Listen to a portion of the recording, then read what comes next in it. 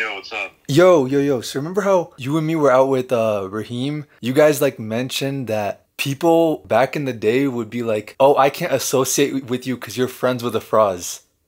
Yeah. Is what did they say specifically? Who were they? I don't remember exactly, bro, but odds are, bro, like, if we're looking at a group of 5 people, probably like 3 of them said it. Really? Yeah, dude.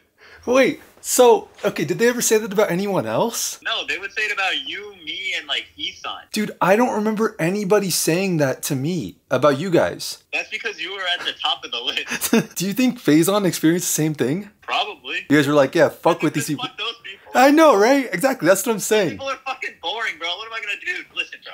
What am I gonna do? Am I gonna fucking go to a Afraaz house and play like fucking Smash, Mario, all this shit? Or am I gonna go with them to fucking Chili's and stare at a fucking... That's how you know, bro. Those are NPC friend groups.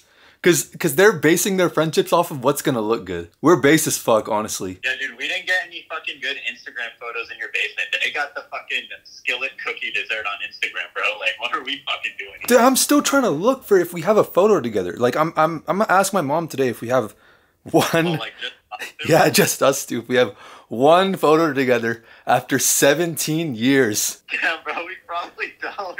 We should get at least one at some point. Like, just us two? If it comes up, if it happens, if it happens, it happens. That's all I wanted to ask. 3 out of 5 people, 3 or 4 out of 5 people would say it, bro. Damn, Or really? they'd be like, oh, so why do you talk to a fraud? And I'd be like, bro, what you mean? A fraud is the GOAT. I Wait. can give you a list of fucking dude. All right, hold on. Where's our REC group chat?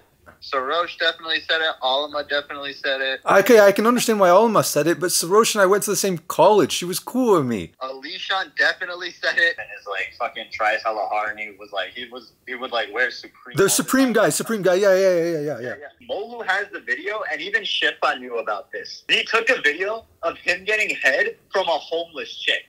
Where? On Instagram? I'm gonna text Faye to get the video.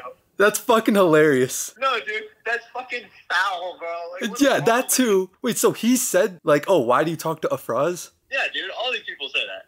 When? Yeah. They act totally normal around me. That's because they're scared, bro.